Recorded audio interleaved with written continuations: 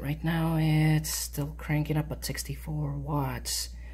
And the run rate is about 96%. Let's go ahead and make this happen. Okay. Here we go.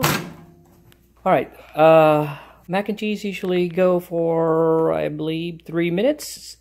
So, or 3 minutes, 15 seconds. So we'll go ahead and go 3... Oh, well, I guess it's gone ahead and started.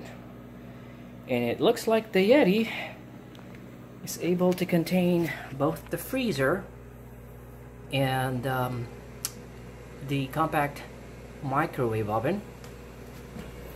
And it's pulling around 1,205 watts.